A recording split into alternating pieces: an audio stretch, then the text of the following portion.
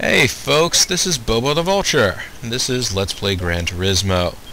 Last time I took my Cerberus LM edition out, won a championship. Now I have the Dodge concept car and I can get into it.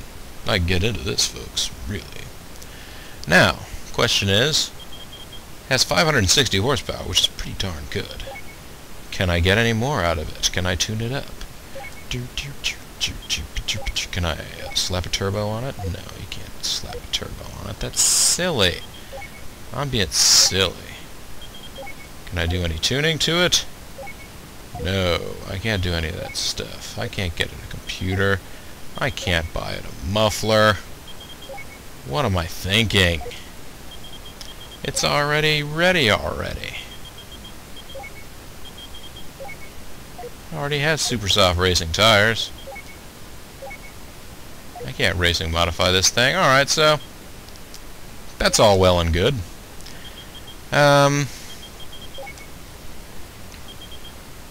It may be overkill here, but maybe I should enter this car in the Clubman Cup. What do you say? It's it requires advanced skills, though. I don't know if I have those. But alright, it's the full autumn ring. I don't think we've been to that place, have we? I don't think we have. Well, that'll be good for us.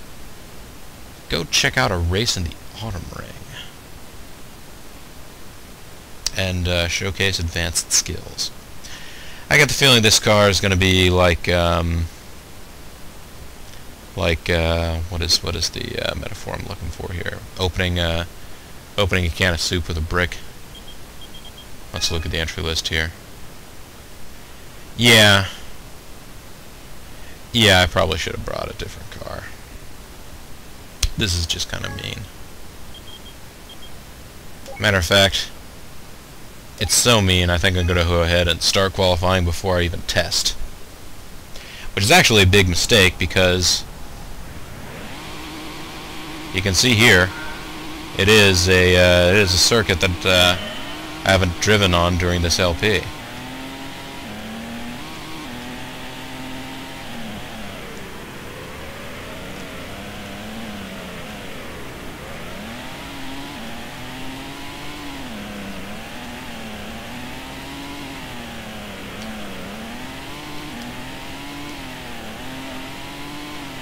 Also, this car has a very odd behavior of attempting to stand up on two wheels. Whoa, and the brakes are pretty ridiculous.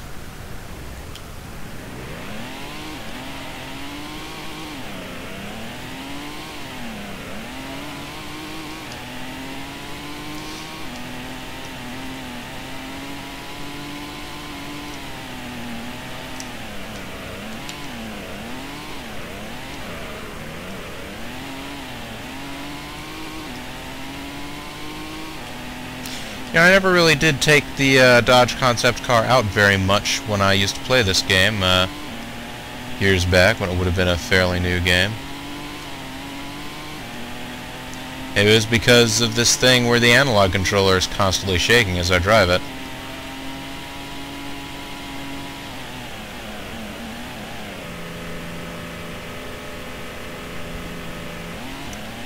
Maybe it had something to do with the way the handling seems to be kind of goofy. But definitely is fast. Can't deny that. I guess, yeah, I never really noticed until I was looking at facts. I was looking at facts earlier to make sure. I couldn't remember for sure whether all the championships gave you more than one car. And so I was looking at a fact to see which, you know, championships gave you cars and stuff like that. And of course, when you're in there, you can also look and find out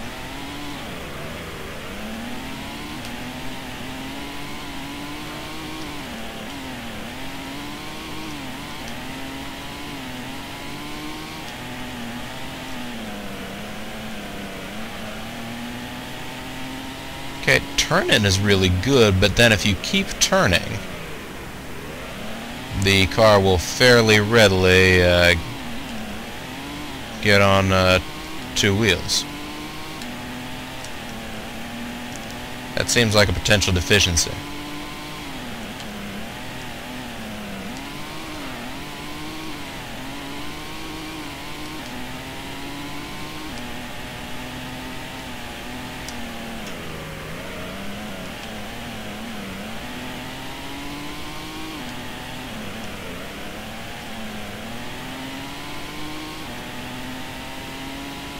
Yeah, like it's really eager to hunker in and turn for like maybe the first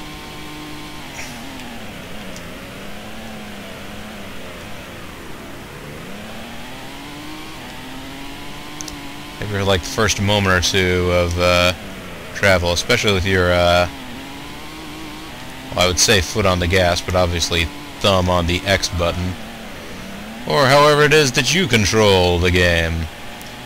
I'm using the default controls from the original game, because that is what I used to begin with.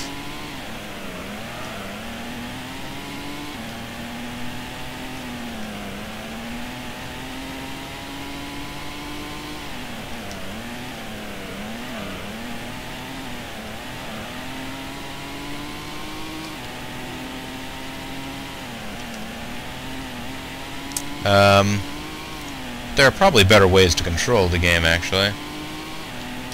Especially if you have like a wheel or something like that. The fact that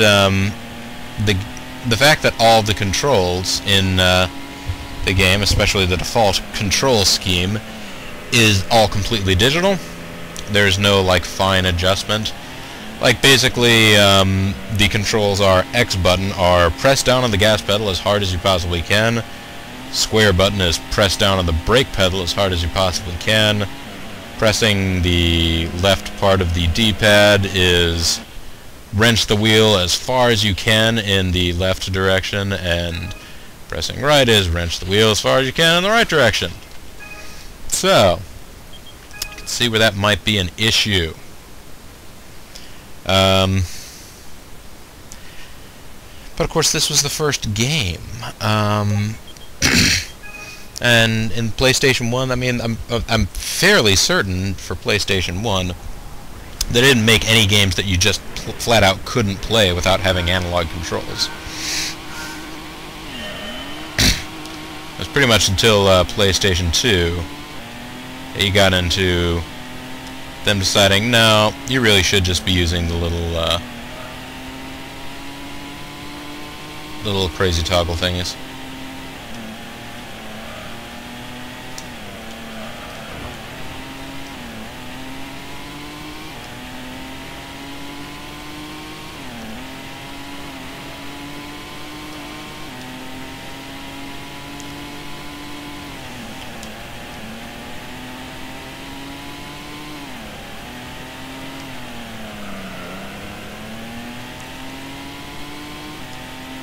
You're watching those numbers as we accelerate along, right?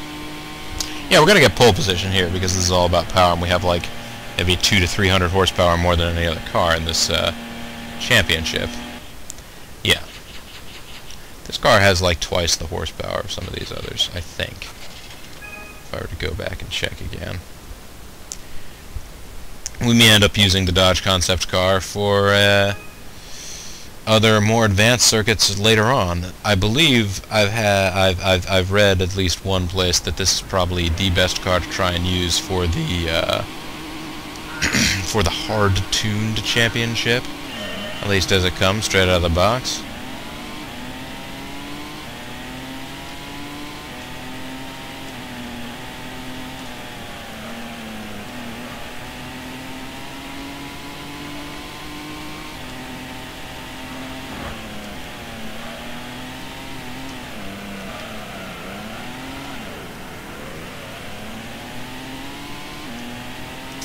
Even after that long, lurid slide, I believe there's still some daylight on the, like, map screen between me and the next car in line.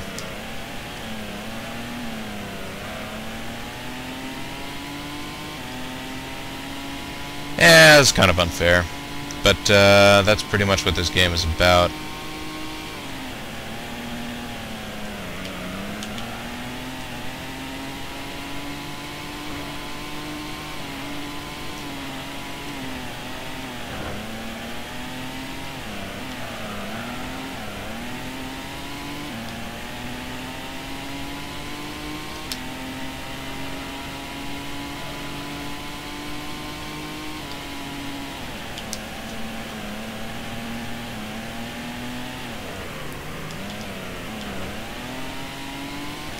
That wasn't quite the right way to take that, but that's okay.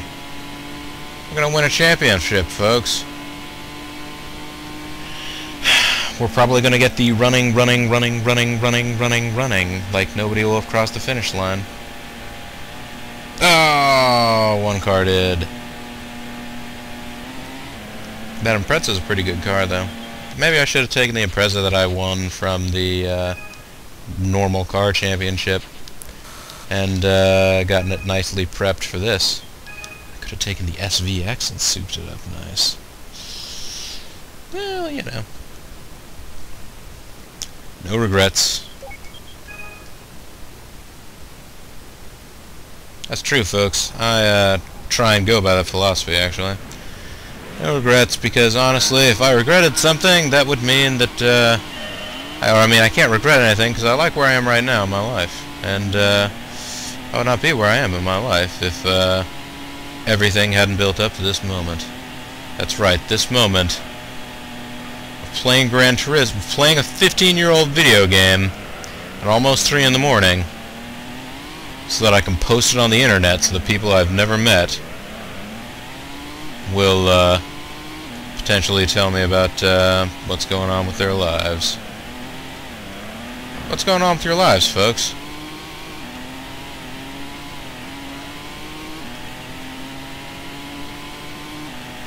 I know, it's a very odd moment of a personal life philosophy. The car just stuck.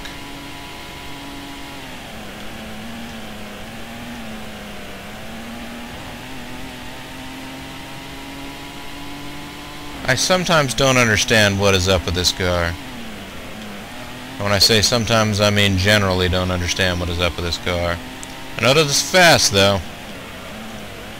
It's much faster than any of the other cars in this championship, so can't complain too mightily.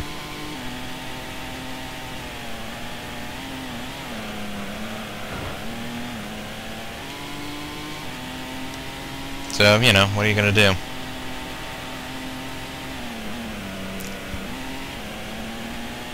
Yeah, not a bit of life philosophy there. Sorry, folks, if that blew your minds or something, or made you very sad. It's funsies, folks. It's funsies. Gran Turismo is funsies. Don't let anyone tell you otherwise. That's what Gran Turismo is.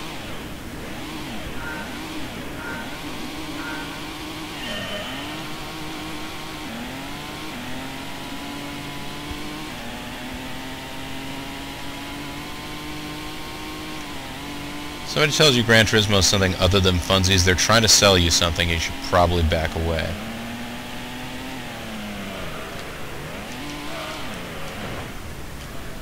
Ouch!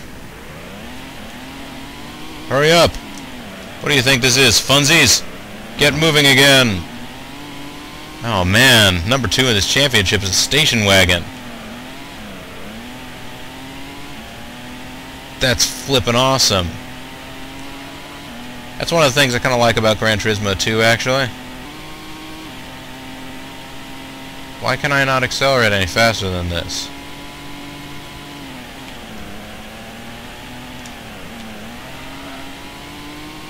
I was pressing the X button as hard as I could.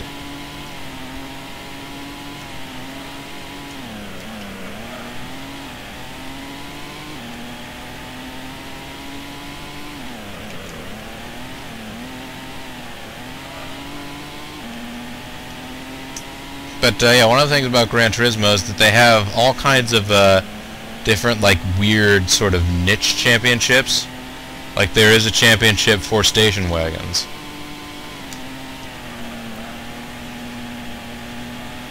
And I mean, the obvious answer was to get a WRX station wagon and enter it, but I liked to be kind of contrarian.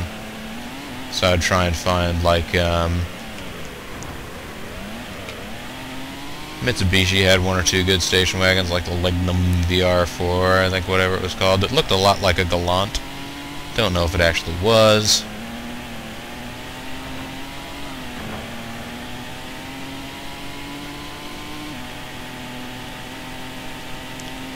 Of course, what a lot of people may or may not recall is even before American audiences started warming to the idea of these, you know, in like 2000 and the 2000s, of these crazy souped-up Japanese all-wheel drive turbocharged sports cars. There was a lot of that sort of thing got made in the 80s. Mitsubishi, actually, I believe it was one of their rally homologation cars, even though rally wasn't a big deal in the U.S., but they sold the Mitsubishi Galant VR4 in the U.S. It was a, you know, it was like their four-door family sedan-y sort of thing, except it had crazy turbocharged engine in it and had all-wheel drive. Now, granted, cars with that much complicated mechanics and circuitry and that sort of thing tended to be a little bit less reliable back in the 80s because, you know, all-wheel drive systems and things like that oftentimes controlled by computers, and as you recall, computers of the 80s, not quite what you would call fancy pants, fancy Dan stuff, you know? So, anyways, let's continue.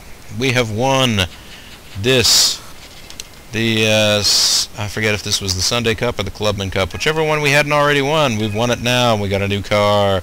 A new car! Woo! New cars! I love new cars! Let's see what kind of car it is. And from there, we shall proceed. Proceed. Hard-tuned cars. Those cars are tuned pretty hard, folks. Let's go to the garage here. We got the concept car. We have a 30th anniversary Camaro Z28. Nice looking. It's got little stripes and stuff on it. Stripey-doos. Pretty. Well, okay. Good to know. I like it. Maybe we can find a job for it. I might do that next time. I might not. Got, you know, some money if I felt like I needed to do some work on it before I gave it a job. I could. Of course, I could also just go and browse for used cars and pick up something that way. I do enjoy doing that sort of thing as well. Or maybe by the next time I've done a video, I will have, you know, not leveled up, but, you know, gotten some more money. I could buy another one of those crazy special edition cars. We saw how well that worked with the Impreza. Possibilities, folks. Anyways, this is Bobo the Vulture. This is Let's Play Gran Turismo, and I thank you very much for watching. Bye-bye now.